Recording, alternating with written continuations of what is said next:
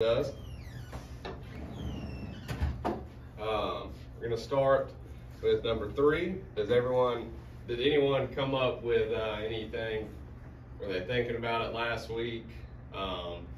Josh already mentioned it. He talked to Brian's friend. He does some type of construction. I think a lot of dirt work, is it? Yeah, mainly. like sewer, storm drains and manholes. Yeah. Josh asked, he said if he goes, tries this, doesn't like it or doesn't work out, is he welcome back? And I said yes, if you leave on good terms, you're welcome back. So appreciate you thinking about that, reaching out to Andrew, and if any of you other guys have anything that's not lawn care or is lawn care and you want to talk about it with me and Brian, let's do it. You mind if I go off of that one? Is that the topic that you're going off of, kind of in relation to the video? Is that the last topic that's kind of in relation to that? As far as the improving your skills and investing for wealth and stuff like that? So if any of y'all saw that in the group chat, I know a lot of stuff goes in that chat. But this one, did y'all see that video or see Jeremy posted the YouTube of Mike's video? And he goes in, he's talking specifically to the frontline staff, which is, you know, y'all in this room. And Mike really cares about it just like we do. As far as like he tracks things in his business, you know, he's elevated himself to where he is, you see him on the media, but he's controlling all of his assets from, you know, 30,000 feet. He's got other people managing and handling. He really loves tracking how many people go from frontline to a franchisee, or how many people go from, you know, franchisee to a millionaire. He loves seeing that growth, and that's what we're all about too, right? You know, as far as the second line in our mission is to help increase our team members' skills and financial future. So we're real big on that. In that video, there was like 3 main values that if you watch it in separate clips, he talks about. And the number 1 thing is he says, okay, show of hands, who doesn't want to make any more money than they make right now? All right, good. So everybody wants to make more money, right? So in order to do that in the free world, in the free market, you have to provide more value, right? All right, so he talks about this. Your number 1 biggest asset is yourself. As far as like how you can get the most amount of return, you're living in that body. What's inside your head, what you can do with your hands, is how you can make the most amount of money. It's not crypto. It's not some type of new, you know, NFT or anything like that. That is gambling at this point. Yeah, people make tons of money doing it. People make tons of money at the baccarat table. But what doesn't get shown is the people that lose money. And that's about 95% of those same type of people. 95% of people involved in meme stock or crypto or NFTs lose their ass. Same thing on the baccarat table. You only see the wins. But what you can do, number 1, is what everyone should do, is improve your skills.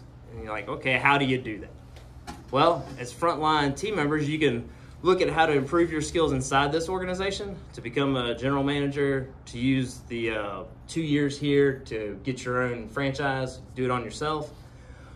Or like Josh just did. It's like, okay, where do I want to go? He's interested in using big machinery to move tons of dirt. He's like, what do I got to do? Well, you got to get in somewhere first, right? Then you got to learn those skills. When he learns those skills, Andrew's going to show him how to become an operator. So you go from being field team, digging out the pipe, learning that stuff. The better you get at that, and that's like the thing, all right? As a field team, and Jeremy is a testament to this. He came in when this company was completely structured differently, right? He was a second man on a truck. He was called a lawn tech. He's the guy using the weed eater. We can parallel this to Josh. He's going to pick up a shovel, right? And everybody in this room can attest. It doesn't make you the happiest. It doesn't give you the warm and fuzzies, right? But what you have on your side as an advantage of being frontline team member is everyone else doesn't give a shit. Most people don't. So how do you show yourself different? You give a shit every single day, and you do it with a smile on your face, no matter how you feel on the inside. Now that's easy to do. You don't have to be extremely intelligent. You know, it's not. I'm sorry. It's not complicated, right? It's simple, but it's hard. It's hard to put that smile on the face when you're digging in a damn trench and it's 40-something degrees outside.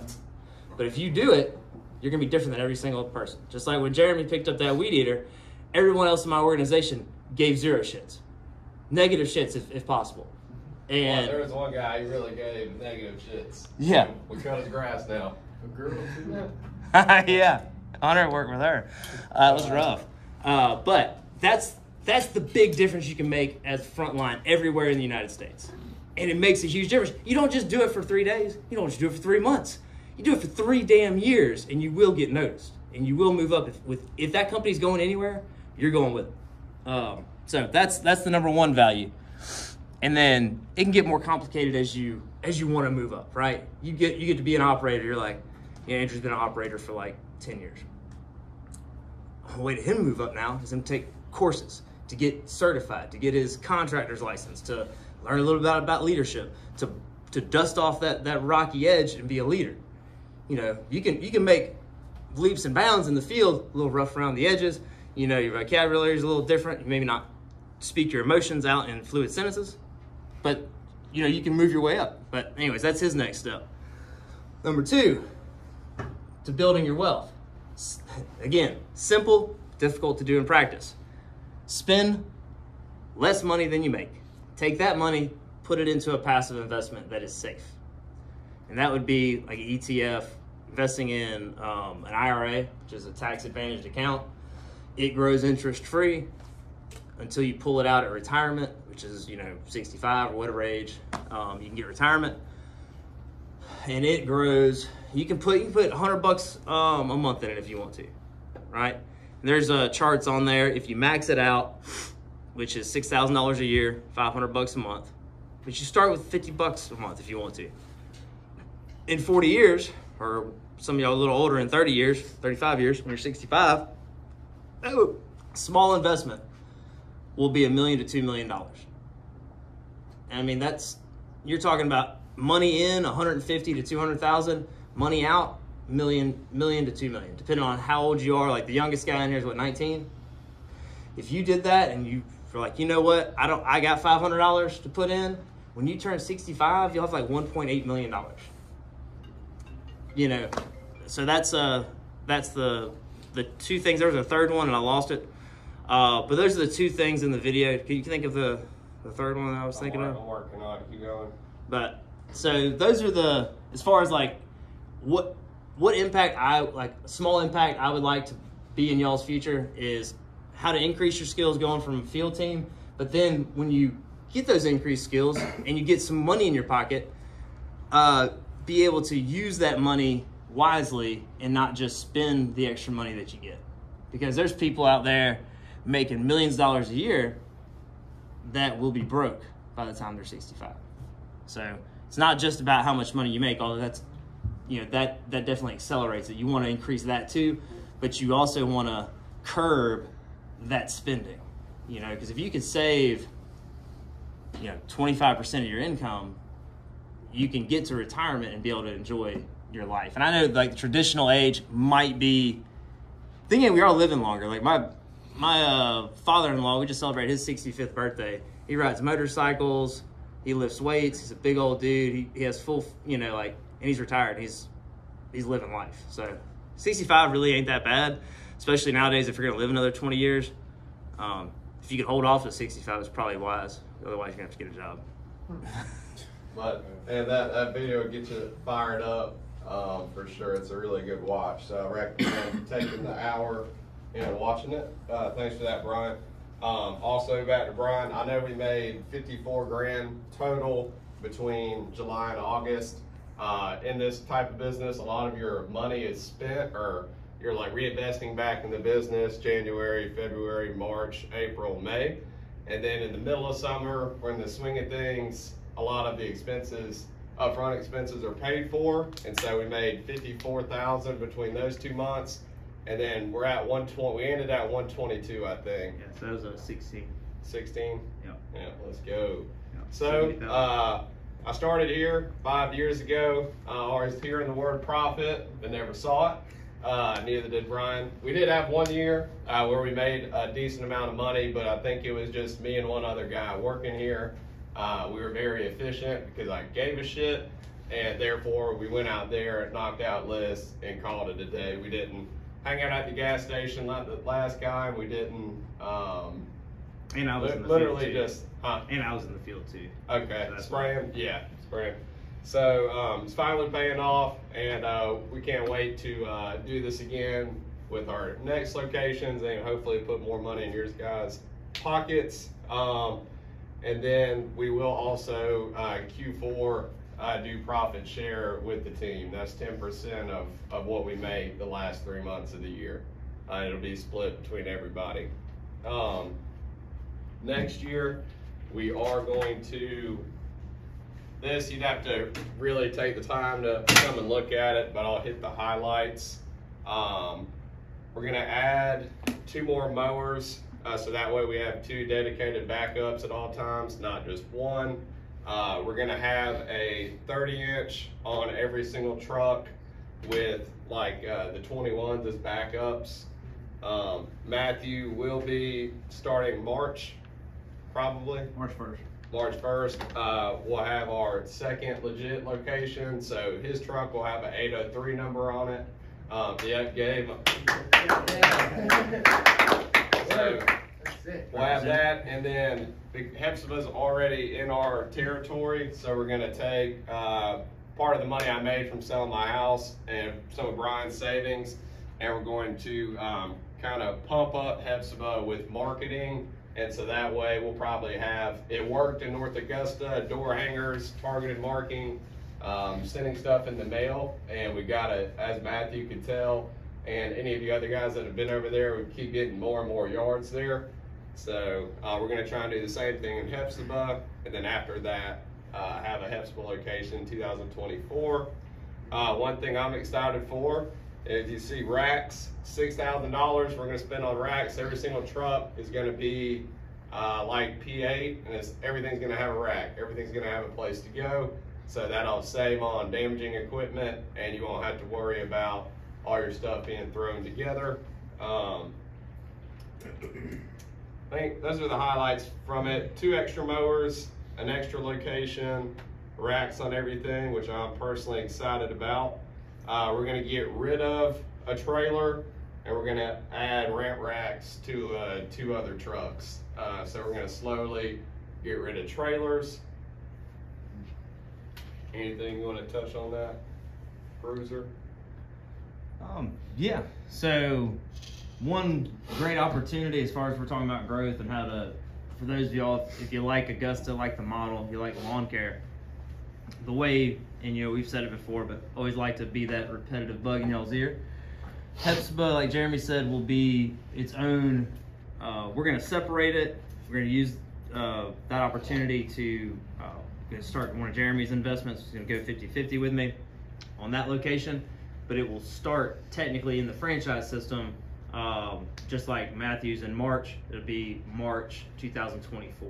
So all from now until, and I don't have the board up yet. I'm gonna do that this week. Get a board. It's called the General Manager Board. So we're adding 2 locations a year for now until we get enough capital to add more each year. So in 2024, we'll have Hephzibah and most likely Aiken, or if we go and check out that Graniteville actually can have that capacity, we might do Graniteville first, just because it's closer. So we'll have those 2 locations. It'll be a race this time. You know, we learn things, and what it really needs to be, if there's gonna be 2 a year, is be a board up there. We've got I've handed out the syllabus, you know, things that we're gonna try to do, and we'll end up making it better by learning from GMs that go through it. Got the syllabus for those that are interested in the program, so that we can get you ready for it by the time. And so 2024 is up in the running for anybody that wants to be interested in it. We can meet monthly to talk about things that I believe you need to do, audible books you need to read, things you need to start thinking about and learning, and then just specifically what do you need to do, whether it be technical skills, verbal skills, showing up on time, whatever it is, which y'all do great on that for the most part. If you're interested in it, you know, we need to be having meetings and talking about it, because November 1st, 2023, so a year from now, year and a month, we will go ahead and nominate, and out of whoever's interested, say, hey, y'all will be the GMs. Y'all want out starting March 1st. That way we can get you ready. Matthew's going to training in February because the slots book up. So, we get you ready for training and get you in gear. So if anybody's interested, please, approach me, let me know, and we can get you going and get you ready for it.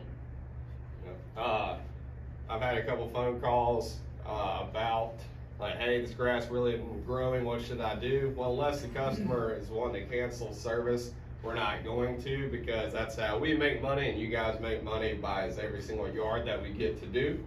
So if it is going dormant and it's not actively growing, let's run the mower over it, but we're not concerned with taking height off, just putting some lines on it. And also this time of the year, if it is not growing much, let's make sure we're responsible for the leaves, sticks, and pine cones on the grass itself.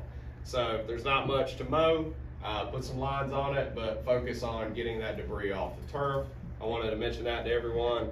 And last but not least, let's make sure we check all our fluids and the mower oil. Anybody got anything? Any questions? A lot of information this morning. I would like to give a little round of applause to Josh for going out there and finding what he wants to do, something he's interested in, and going out there and making it happen. Because it may sound simple, but it's difficult and it's challenging to do anything new. Put yourself out there as the new guy again, learn new skills, and even just to make that phone call, right? Because the information's out there, the opportunities are out there, but what's in between you and those opportunities is fear, anticipation, not knowing what the hell it entails, and leaving your comfort zone. And that's not, as men, we don't talk about it, but that shit's hard. You got anxious feelings running through you, and I support you, man. And I'm glad I wanted you to do it no matter what, but I'm glad you're I got a little bit of connection so I know how you're doing. And but yeah, feel free to keep into contact, and definitely got a spot here if anything happens. But I hope it doesn't. I hope you're out there riding one of them big old massive things that will flatten people. I've got to go get some transmission fluid. I think, Will, I know you got to clean up. I'm not sure what all's involved, but everyone make sure you have what you need before you leave so you're not turning right back around. Let's go. All right, let's get it. All right.